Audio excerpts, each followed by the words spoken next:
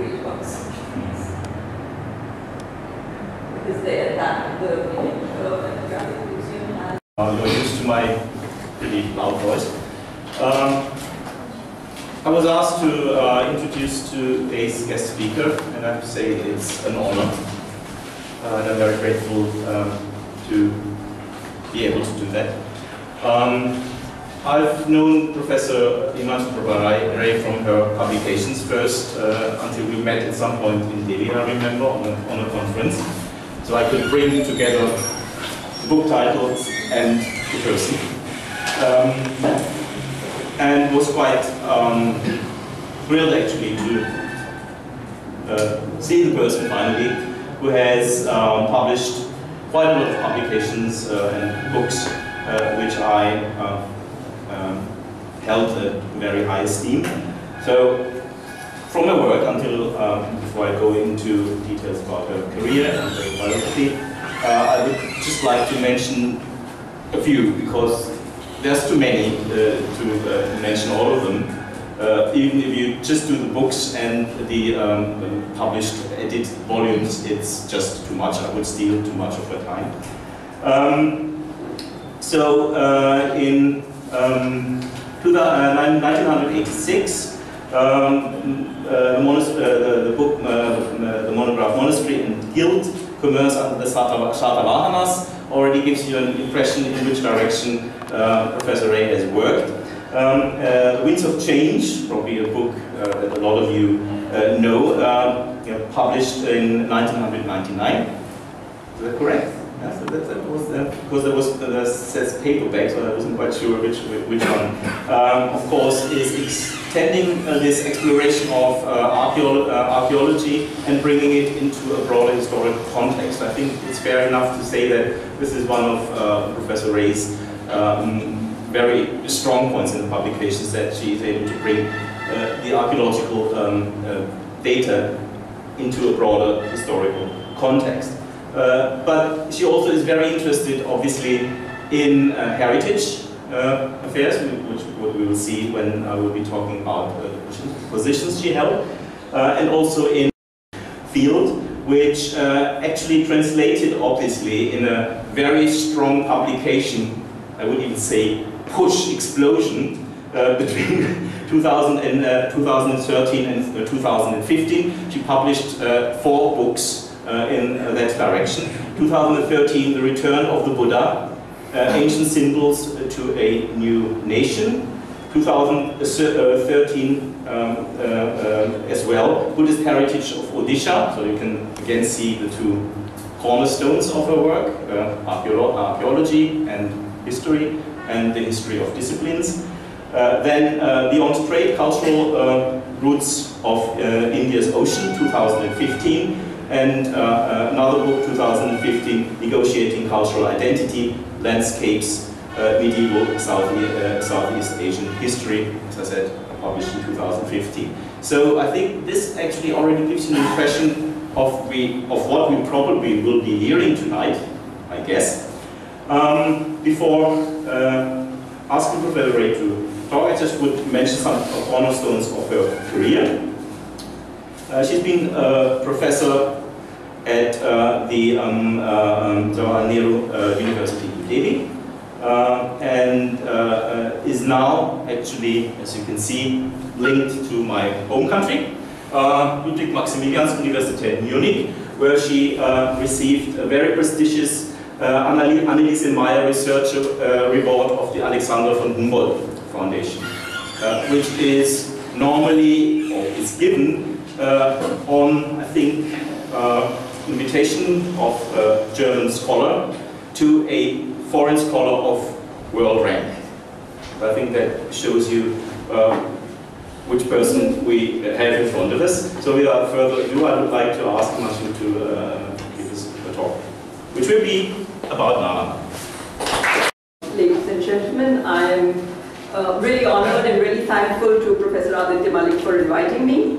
To all of you to have come here on such a pretty delightful day to listen to me, and Professor Subhash Malik for being here, and for all the faculty and students for their presence here.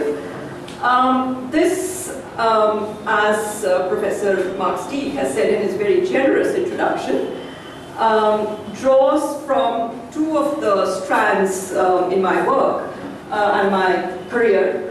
One is the return of the Buddha, ancient symbols for a new nation, where I looked at the development of archaeology of Buddhism, both in Europe and in India, particularly in the 19th and 20th centuries, and the way in which this impacted thinking of the study of the past in India. So that's one strand that will come through in this lecture, and particularly in the first half. The second strand and my second axis of this lecture is my work at the National Monuments Authority. This was work where I was employed by the Ministry of Culture, Government of India, for the last 3 years, 2012 to 2015. And also as part of this job, had or was able to present a new project, Project Mosam, to the UNESCO World Heritage Committee in 2014. So essentially, there are two strands which will run through this lecture: the relationship of the past and the present, and I'm arguing it's a dynamic relationship. And the second point that I more recently have been very convinced by is that heritage, particularly world heritage, as of now, this is something which only the bureaucrats and the government deals with. So the government, any state government, in our case the Government of India, decides what is to be nominated for World Heritage position. The focus is more on conservation rather than trying to understand the site. And where I'm arguing is that this is not a very happy position. As of now, academics, and I speak with some responsibility, having taught at the Jawaharlal Nehru University, academics have not been concerned, not been involved with looking at heritage. This is something that the Archaeological Survey of India does, which is a government body.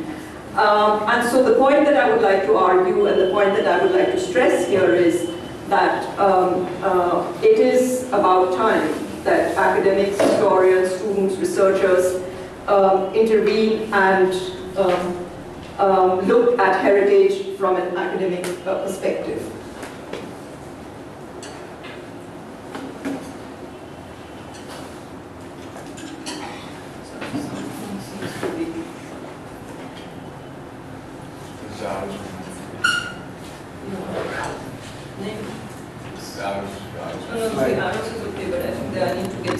Let me start with what is World Heritage and what are the World Heritage Conventions.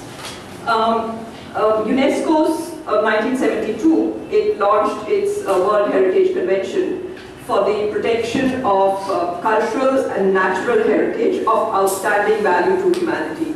What is interesting here is the distinction between cultural and natural. That's a distinction which UNESCO accepts, and I think that's a distinction which is debatable. And that's a distinction that I would like to argue against. I would argue that cultural and natural distinction comes from a European perspective, and we need to rethink this in the Indian context. Be that as it may, we, as of now, India ratified the 1972 convention. So India, as of now, accepts this distinction between natural and cultural.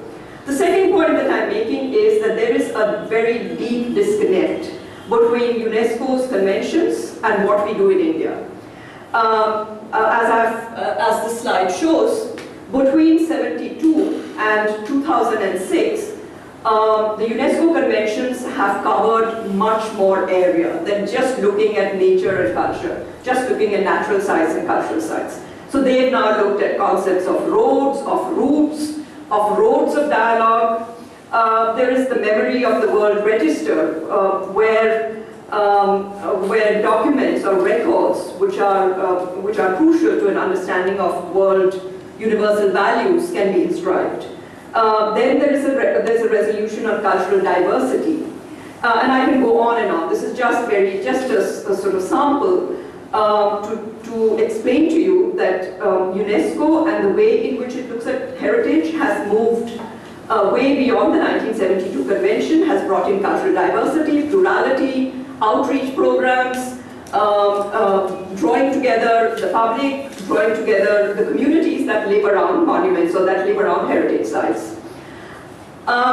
Unfortunately, that has not translated into national agendas. One of the prime problems is that in India, there's a multiplicity of nodal agencies which handle these conventions. So for example, 1972 convention is handled by the Archaeological Survey of India. 1995, which is the World Register to protect the documentary heritage, is handled by the National Archives. There's the intangible heritage, which again creates a certain dichotomy between tangible and intangible, is handled by Sahitya Academy. So the point then is that if one looks at what is happening at the global level and what is happening at the national level, there is a disconnect. There is a multiplicity of agencies. Now you can argue that that is fine, but these are agencies which have been set up by the government of India, and where do we come in? And where does, why bring us into this dialogue? And my point there is that if academics, if researchers, if historians looked at monuments differently, studied monuments differently, then this would be reflected in secondary writings, in the way in which we look at World Heritage sites, and willy-nilly people have to pay attention. So that is my starting point. If we look at World Heritage sites in India, the whole world has more than 1,000. There are 1,007 World Heritage sites. India has only 32. And like I said, these are divided into 25 cultural and 7 natural, based on the 1972 division. There are, today, UNESCO World Heritage Conventions have become very strict, so one has to put sites on the tentative list before they can be put up for nomination. So Nalanda is actually called Excavated Remains at Nalanda. That is the listing. And I think that's important to bear in mind. This has been put on the tentative list in 2009. There's a lot of discussion about getting this inscribed as a World Heritage Site. What does this mean, and what should we do about it? There are also transnational projects where I mentioned Project Mosam, which really talks about maritime connections, but there's China Silk Roads project, which looks at roots, at cultural roots, and so on. I will not talk about transnational projects here, because I think the major focus will be on the excavated remains at Nalanda. The latest site to be inscribed on the World Heritage list is a stepwell in Gujarat, and again, this is inscribed as a monument. And there are other issues involved there, but let's not talk about that. So what then is the big advantage of having a World Heritage Site, and where does this get us? As of now, the major focus is on conservation, not on study and research. So when UNESCO comes and looks at these sites, they're basically looking at how do we conserve this site, and if the conservation has been done adequately, or there are needs there. So there is then a need to balance the global. The global has moved on, has moved far beyond the national, and issues of local and national, not just conservation and management, but the whole way in which monuments relate to people who live around them. As of now, the major advantage, and I would be very happy if people respond and give me other solutions, the major advantage of promoting heritage is tourism. So it's often argued that if it's on the World Heritage list, more tourists will come, more tourists will, it will be better for the economy, there will be more hotels, more shops, more souvenirs. And I'm really wondering whether, is that all? And that's where we should stop.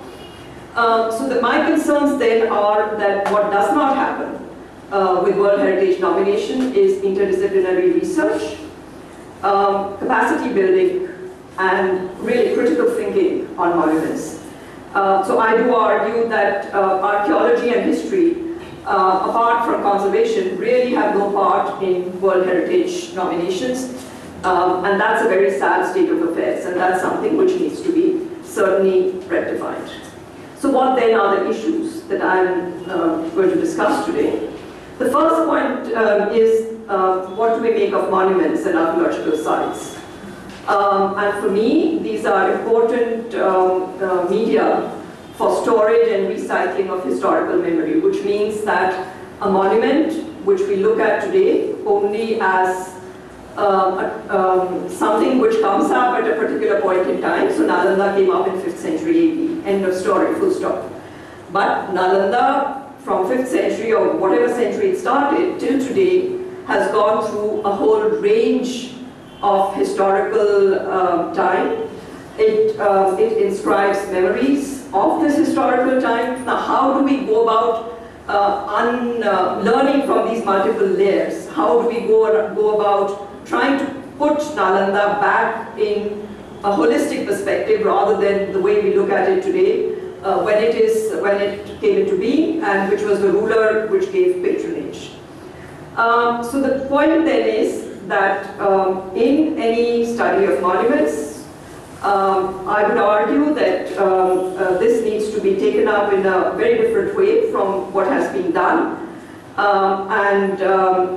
We need to really look not just at the archaeological survey and the legislation, but we need to look at a broader landscape, what I call the cultural landscape. You know about this. This is on the website where the archaeological survey, their bid for tentative status for Nalanda, the excavated remains at Nalanda. They are there, and you can have a look at this. What I've done is I've taken out the main points of what they say. Why should Nalanda be nominated? What is special about Nalanda? Why are they promoting it? First point is name. So there is a seal which has been found, which says Sri Nalanda Viharya Arya Bhikshu Sanghasya. So we know that its ancient name was Nalanda Mahavihar. This is not, I have not made this up. This is from the website, and this is from the ASI's statements. 6th, 5th century BCE, the Buddha is supposed to have visited the site. It is supposed to be the place of birth and nirvana of the Buddha's disciples, particularly Sariputra. 2nd century CE, 108 temples are said to have been built to prevent the decline of Hinayana and Mahayana schools of Buddhism.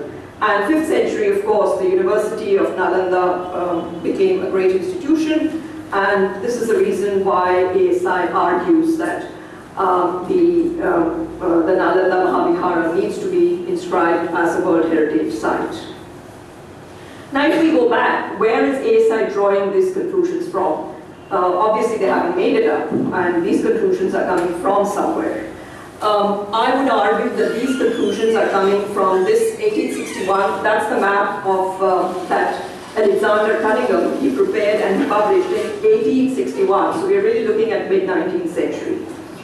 And the same conclusions that ASI is promoting, the conclusions come from Alexander Cunningham's work, which was not excavation, which was a survey work of Nalanda. Having said that, I think there are two important points raised by Cunningham, which have been neglected by the archaeological survey. The first point that he raises is that the mounds around Nalanda, they possess finer and more numerous examples of sculptures than any other place that I have visited. So clearly there's something special about Nalanda. Just the sheer wealth of sculptures that we have from the site. This does not figure into any discussion, and this does not figure into the ASI's, nor do they explain why is it. So is Nalanda special? If it is special, in what way is it special? The second thing that does not come up in our discussion and also in the way we write about Nalanda is Cunningham mentions these tanks. And remember, again, it's 1861, they're all marked with those red arrows on the screen. And he says that I cannot close this account of ancient Nalanda without mentioning the noble tanks which surround the ruins on all sides. What are these tanks doing? Were they just there for decoration? And what is the relationship between the monastery and the tanks? And why are their tanks all around the site? So the two examples, the uniqueness of Nalanda and the exuberance of sculptures, why so many sculptures have been found in Nalanda, and why should there be all these tanks, these two issues remain unresolved. I will then move on, and I'm now not going to, I don't have the time to summarize Friedrich Ascher's book. I know he was here, I know he's spoken. He's brought out a book which has been published by Marr, 2015, on situating the great monastery at Nalanda. When you look at Andre Wink's review of it, and this appeared very recently in the Indian Express, something which is very striking is the last line. He says that, one, he says history of Buddhism in India is shrouded in obscurity, and he's really reflecting on Ascher's Marr volume. And Andre Wink is a medieval historian who's written on maritime trade. So he argues that we don't know anything about, or it's still obscure. I'm not sure many people would agree in this audience with that.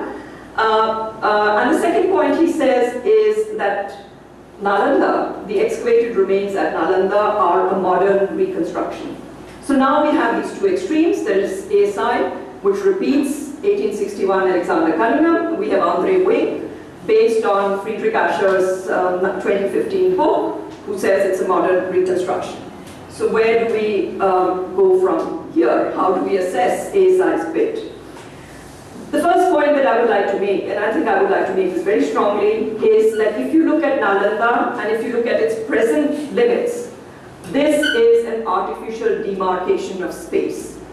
The land around Nalanda, before excavation started, was bought in 1916 and was bought with the money available with the ASI. If they had more money, or if there was, not people living around, or if there were no villages, they would have maybe bought more.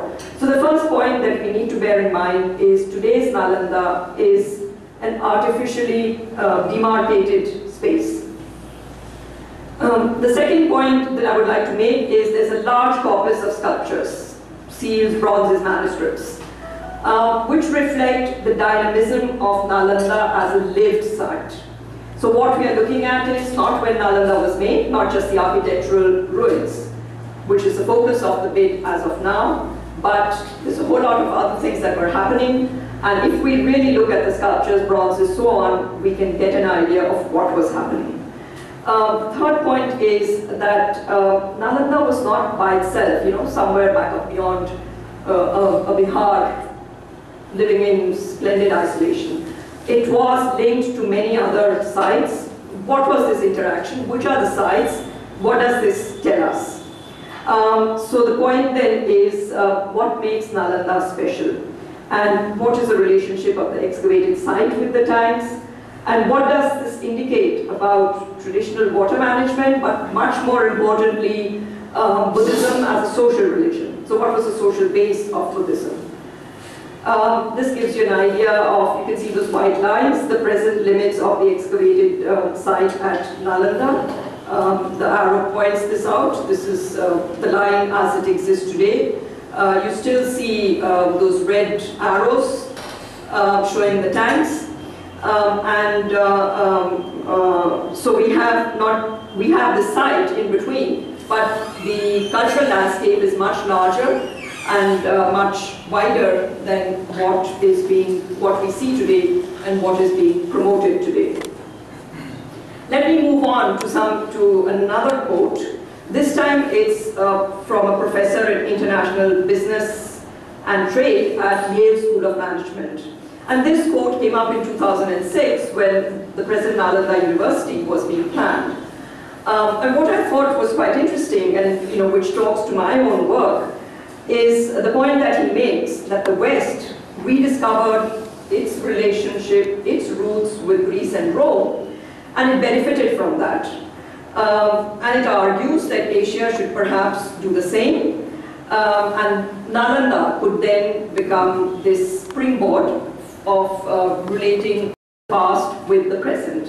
And I would argue that World Heritage nomination provides us this space to negotiate the past, and we have the legislation, which is UNESCO legislation. The point is, we need not stick to the way in which 1972 is structured, but we need to move beyond and really work on extending the scope of this nomination. Let me also bring in, while I'm talking about this relationship of the past and the present, I'm not sure how many people know about the fact that the Constitution of India has paintings in the hand of the calligraph, the copy that was written by hand.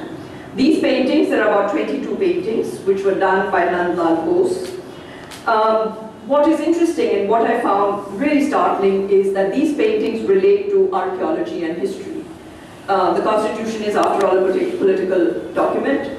Why should it have paintings from history and archaeology?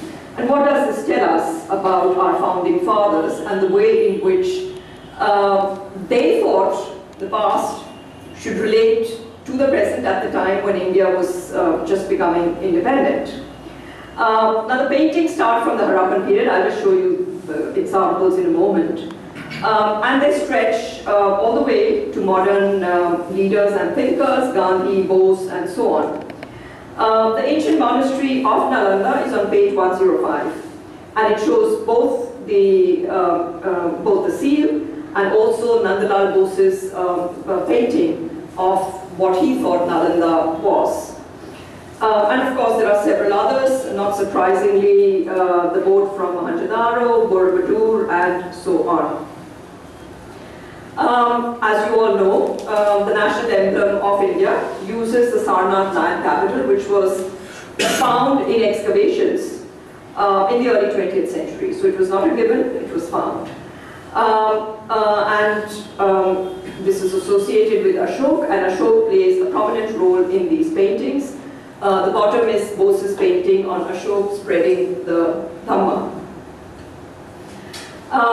Page 105 on the scheduled and tribal areas, you get the painting of the Nalanda seal on top, and at the bottom, which is the next slide, is the painting of the Nalanda Mahavihar. Now, what is interesting is that the seal was found in the archaeological excavations starting in 1916. And were used, and the seal was used by Nandalal Bose to make this his painting at the top of the chapter. This seal on top shows the two deer and with the Dharma Chakra in between. The Dharma Chakra is there. What is interesting is that the same seal also occurs on the copper plates of the Pala period, and sometimes the names of kings are also given. So the seal, I would argue, provides a much larger context than only the Mahavihar of Nalanda. That is a painting of monks at the Mahavihar. I would argue that the left shows the Chinese monks. This is my speculation, but you know, that's open to question. But certainly what is interesting is that all these paintings should be there. Sorry. So the point then is that what are these paintings doing in a political document, and why were they included? And as you know, the Constituent Assembly debates are all now online, but also in several volumes. And if you actually go through them, it's interesting that this was debated and discussed over several meetings. Now, I'm not going to go into all the details. I'd just like to quote one parliamentarian, Seth Govindas, who says that the makers of the Constitution are aware that they could not transform the India of today into the India of Rigvedic times. So certainly there's a lot of time which has gone on between the past and the present. But at the same time, they argue that when one is looking at early history, at the future, one cannot reject the past. And hence, it is to restore this balance between the past and the present that the paintings should be included. And the paintings were included and draw on history and archaeology. The second point which comes out from, if you look at the paintings and if you look at the history of archaeology in India, is that Nandalal Bose was very aware of the archaeological work, the archaeological discoveries that were happening at this time. This is the Sarnath, the Buddha preaching his first sermon at Sarnath. And there's the Pratitya Samutpad Sutra, which is found at the bottom of Bose's painting. And this was found, this inscribed slab was found actually by Alexander Cunningham in his work in 1833 at Sarnath. So the point that I'm making is that this, what Bose draws on, was not available in some history book where he went, looked at the book and then sort of made his speculative drawings, but that he was very sensitive, very aware of the archaeological material and was using that archaeological material to make a point. And this leads me to my second question, which is that how did the choice, who decided? There are only 22 paintings, and there's a lot of history, India, from prehistory to the modern. So who made this choice? Who decided, what is going to be included and what is going to be left out? Was it Bose himself? Did he decide that this is how it's going to happen? Was it a political party? Was it the Constituent Assembly who said that this is what should be done? The Constituent Assembly, in fact, was a remarkable body of 284 men and women who did not agree with each other. And it's quite remarkable that at the end they came up with a document which they all agreed on. So we don't have any evidence of either Bose being given instructions or the fact that the Constituent Assembly told him what he should do. I've looked at the debates. I've looked at the print media, the newspaper cuttings, and I've looked at the paintings themselves. What comes out very clearly is that there was a whole involvement of what one would call public history, national imagination, if you would like to call it, in the 19th and 20th century. And that there are a whole lot of reasons why this was happening, which I can't go into.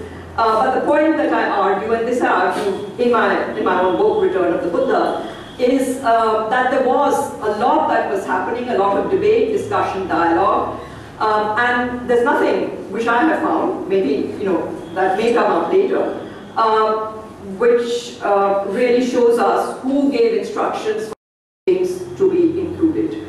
What we have in the National Archives is a letter which was written from the President to the Prime Minister, and it talks about that Bose should be asked to undertake this work. And what I thought quite interesting was that they don't even pay him a decent sum, and they say, oh well, okay, he's only asked for money for materials, and that's where it stands. Clearly then, there was something far greater than just the nation state deciding, or independent India, the politicians of independent India deciding what should be painted. And Bose, of course, is very well known for his idea, which Tagore starts with, art for the community.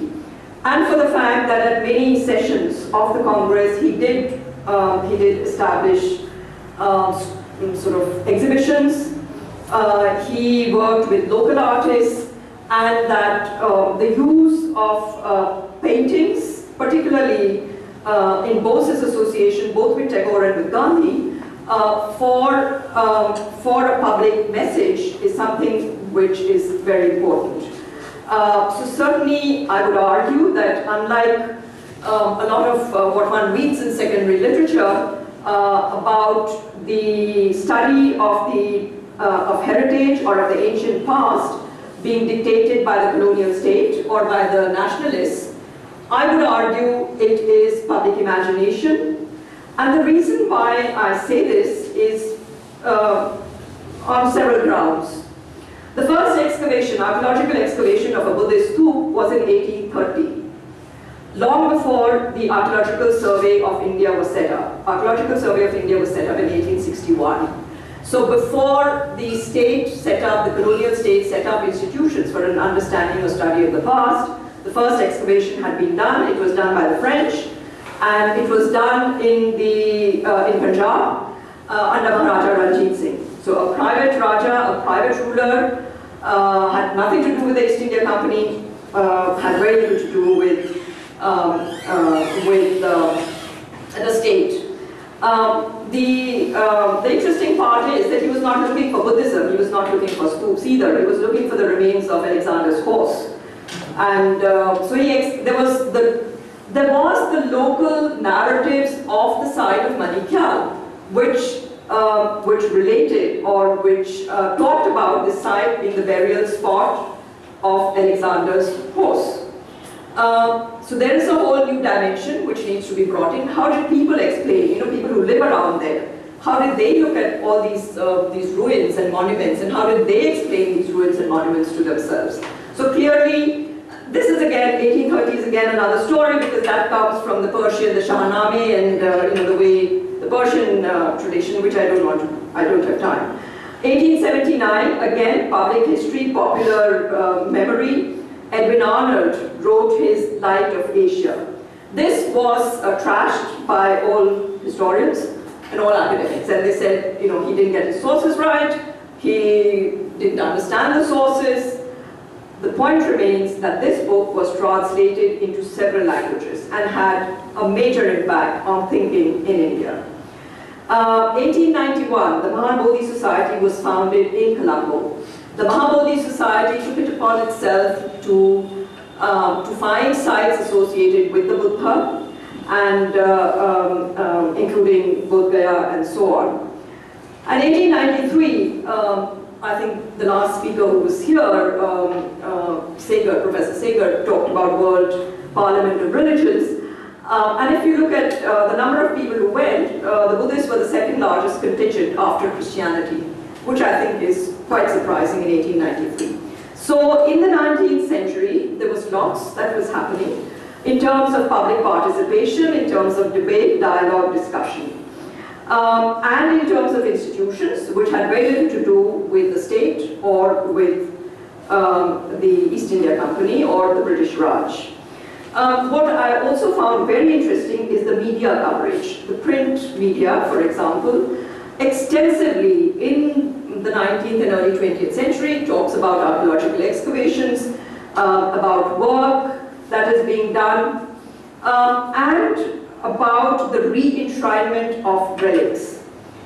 Now let me tell you what that means. The stoops, or the Buddhist stoops, were built on relics of the Buddha or of his disciples.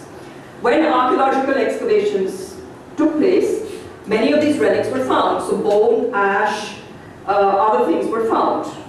What was to be done with this? Where were they to be kept? Now, in 1851, when Alexander Cunningham found the relics at Sanchi, the relic containers were sent to the British Museum, but the relics were just destroyed because nobody recognized them as relics. It was only ash and it was only bones. And Alexander Cunningham had no use for this. He was looking for gems, he was looking for sculptures, and he was looking for coins, not, some pieces of bone and ash. But gradually this changed. But the point that I'm trying to make is that in the 19th century, many of these relics were re-enshrined, either in stoops, either in new constructions. For example, Sarnath, the Moolagandha Kuti, was a new construction. near the Sarnath Stoop. But what these relics did was they were reported at great length because these relics were taken in processions.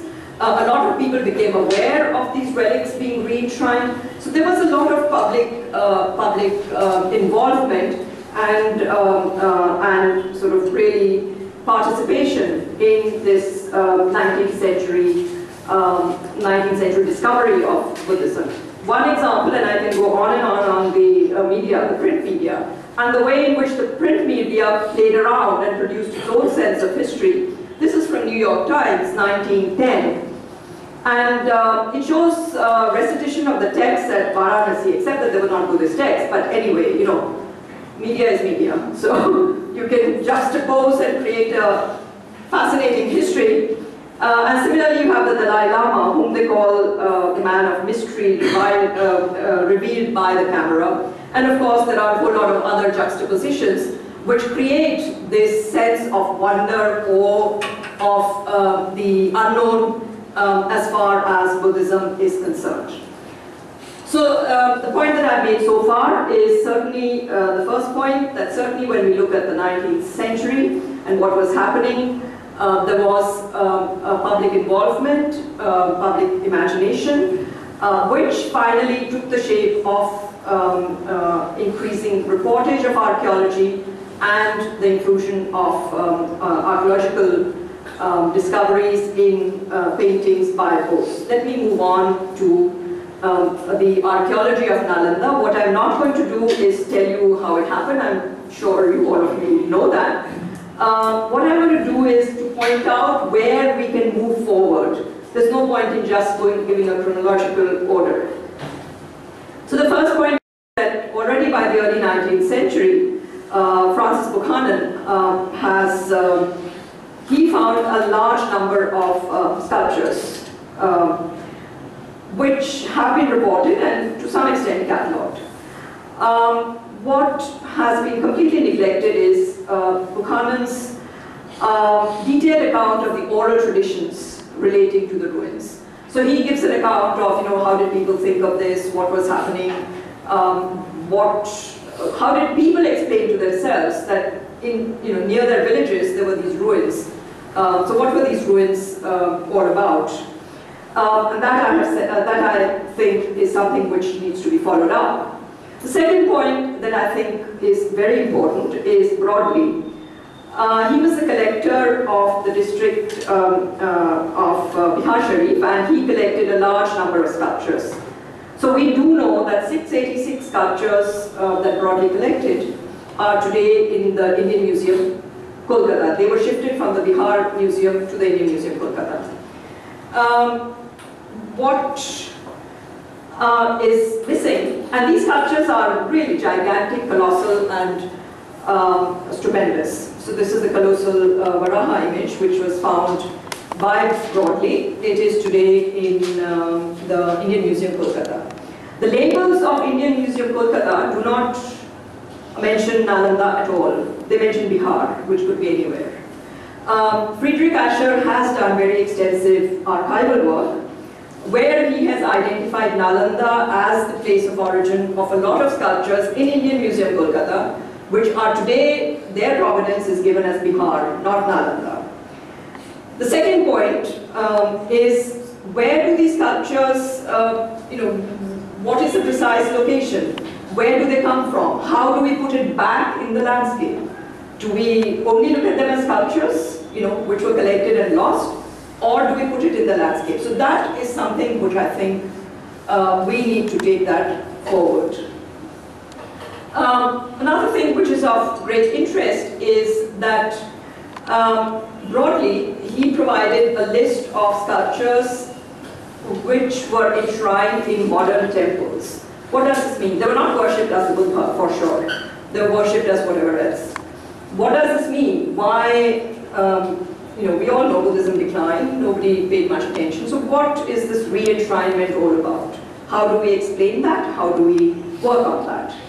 And also what is interesting, I found, is this seal, which everybody talks about and one hears about, that this is the Nalanda seal, and this is the seal of Nalanda Mahavihar. Now you find this seal, or this symbol of two deer and the Dharma Chakra, on a whole range of other objects, on sculptures, on copper plates, on seals themselves. And I think only when we really do a rigorous analysis are we in a position to move beyond just the cursory and saying that, this is what we're all about. Now, Nalanda today is completely Chinese. Sorry, Max, but this I think is largely Alexander Cunningham and his obsession with Xuanzang. What is interesting and what nobody talks about is Nalanda in Tibetan imagination post-12th century.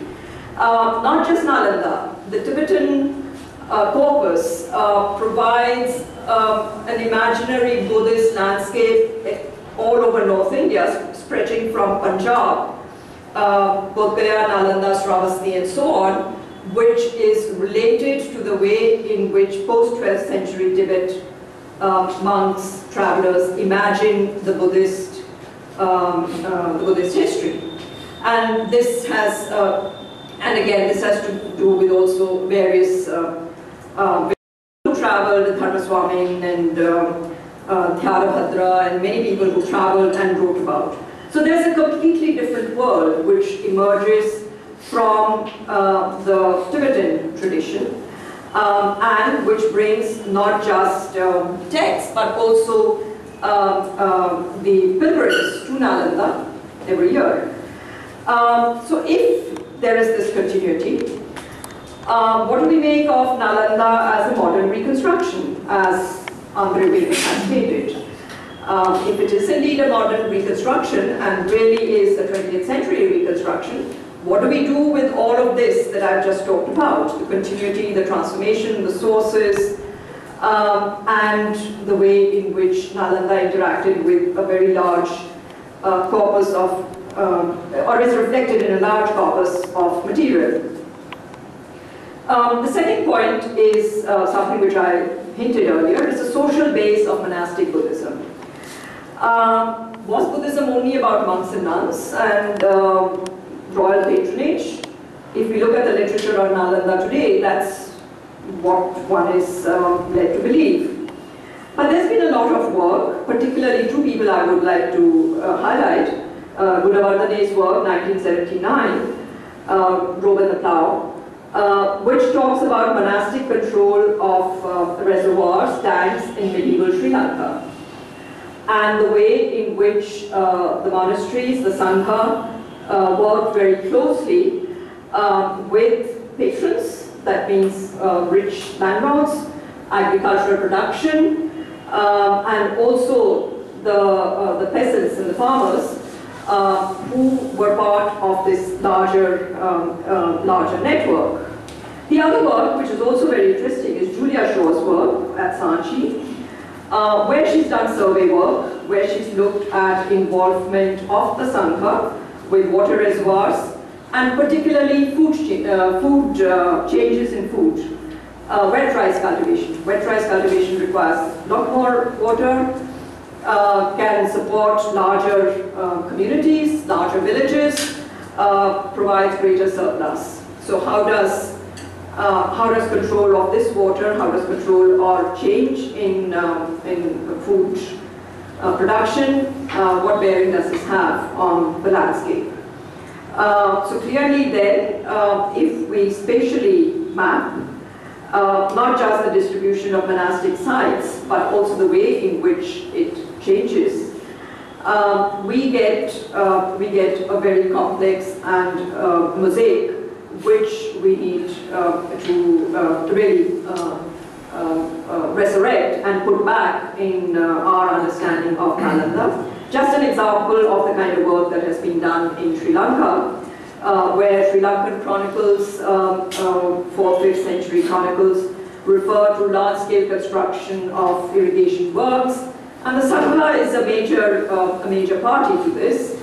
The invention of water technology, the Samantha Pasadika refers to sluices, and so that makes Gunavardhane argue that sorry for the misspelling, donations of large agricultural tracts worked to the mutual advantage of not just the Sangha and the farmers, but also lay donors.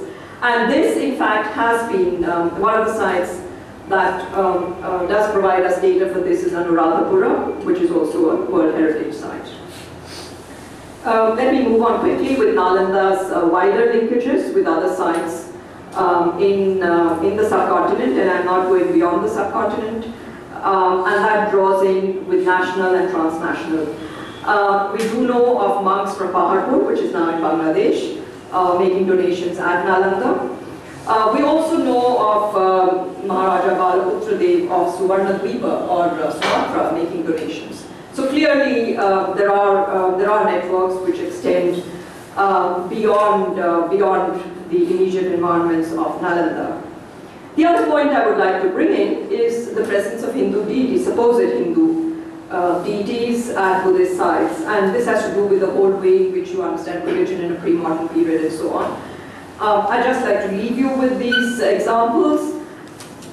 Hindu deities are a common practice, not just in medieval Buddhism, starting as early as Gandhar, Mathura, Kushan, and you find several at Nalanda, at Paharpur, you find several representations. A.J. Gail, the Buddhologist, he has argued that these Hindu deities, form the outer circle of the Buddhist mandalas, and hence you have these Hindu deities. But I would say that this is, so in a situation like this is temple 2 at Nalanda. There are 220 sculpted panels. We survive, and certainly a lot of them are Hindu deities. So certainly, in the case of this, it works. But it doesn't work when you have individual deities. And if you go to the museum, you can see Vishnu, Shiva, Parvati, and this is not just Nalanda. This is Sarnath, Shivaling, and I could just go on and on, Paharpur, and you know.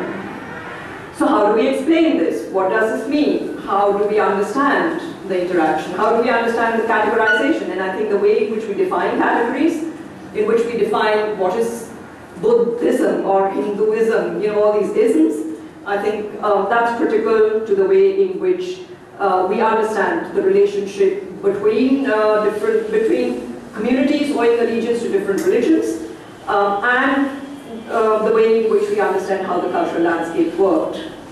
What do we do with Balaputra Deva of Suvarnadvipa, Sumatra, and the Shailendra kings from Sumatra, who made all these inscriptions?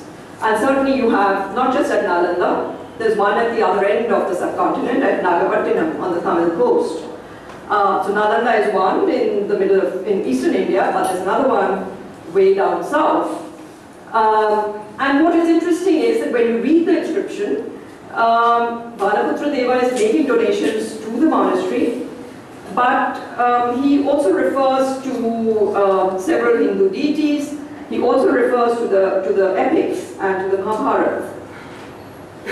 And we do know, not just from Nalanda, from the inscription at Nalanda, but the laden copper plate inscription of the Cholas, that Shailendras and kings from Sumatra donated in a big way to Buddhist monasteries.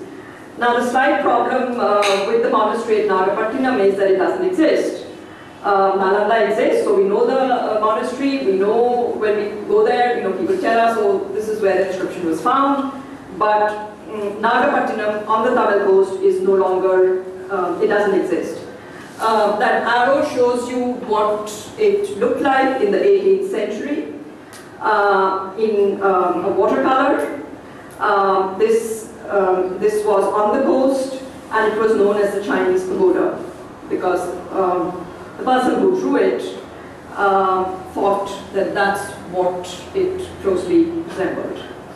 That's to tell you where Nagapattinam is. The arrow on the slide on the left shows you where Nagapattinam is, and the slide on the right shows you that it's not an isolated site, that it's a site which is very close to a whole lot of other Buddhist coastal sites, and also is very close to the Brihadeshwar temple at Thanjavur, which is a major Hindu temple. Nevertheless, this is what an earlier drawing suggests, what the Chinese pagoda at Nagapattinam looked like, but this was destroyed in the 19th century. If you go today to Nagapattinam, this is what you get. You don't get the Chinese pagoda, you don't get any other structures, but you get this 19th century building, which is today the district court. The pagoda was demolished to build a Jesuit college, which is today not at Nagapattinam, but further inland, so that's what you get today.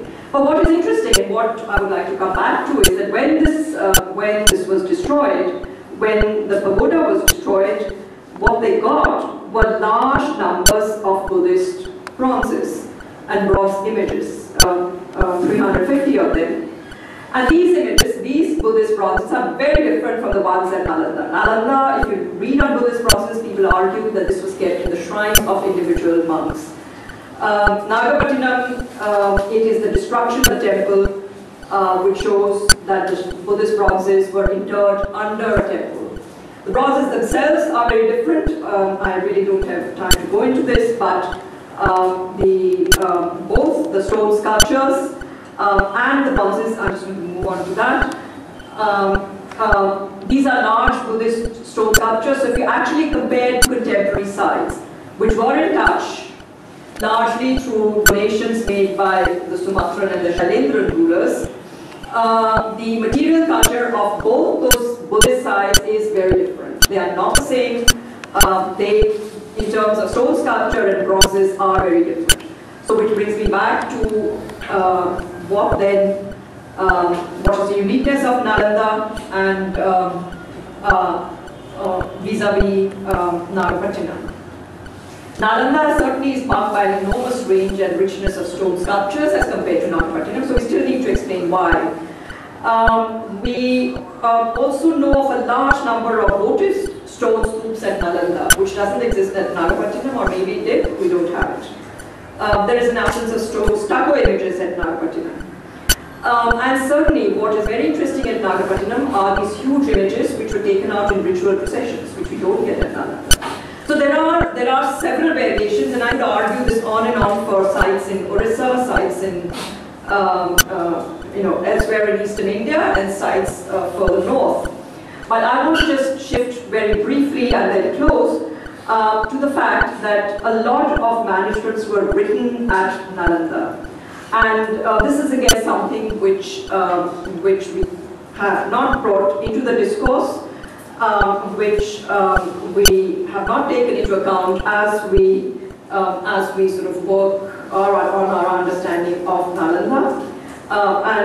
This is one of the famous manuscripts which has a colophon, which was written in Nalanda and which provides us with information on this very dynamic culture of scribes. Writing and rewriting manuscripts at Nalanda. So finally then, what is the challenge?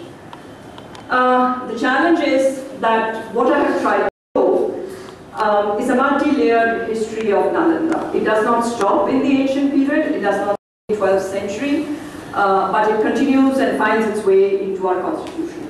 So it has continued pretty much into the present. So here is a very rich, a very complex mosaic. The problem is that our legislation is only unidimensional. It only looks at monuments, it only looks at them in either nature and culture distinction. So we have a real challenge, and this challenge is how to translate this multi-layered history into a World Heritage nomination, which reflects the understanding, the research done by academics, scholars, and so on, and also produces a document which puts Nalanda on a global level. Not just there's it'll promote tourism in a regional context. I think that's sort of demeaning the very university itself. So I think that to my mind is really a challenge. The challenge is both in terms of the plurality, but also the interconnectedness. So we need to not just look at the Buddhist side of the excavated remains of Nalanda, but Nalanda in its local complexity, in its regional interconnectedness, and the way in which it links up with other sites in the subcontinent. And there is a lot of archaeological material that is available for this. The cultural plurality, I think, is important. And I think that is something that we seldom talk about because we have divided monuments into all these isms as we have gone along. My plea and my sort of humble request for all of you would be that if we really want to put Nalanda back to what we perceive it, then all these various aspects need to be brought on the table and need to be put into the discussion. Otherwise, I think we are just demeaning the whole name of Nalanda itself. Thank you very much.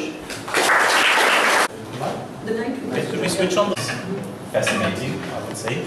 And I think I wasn't completely wrong by stating this, what I now would call the Ray triangle. Oh, sorry. From archaeology to reception history and to preservation of heritage. But I don't want to misuse my position here and just would like to open the floor. Is it normal, I have to ask the members of staff,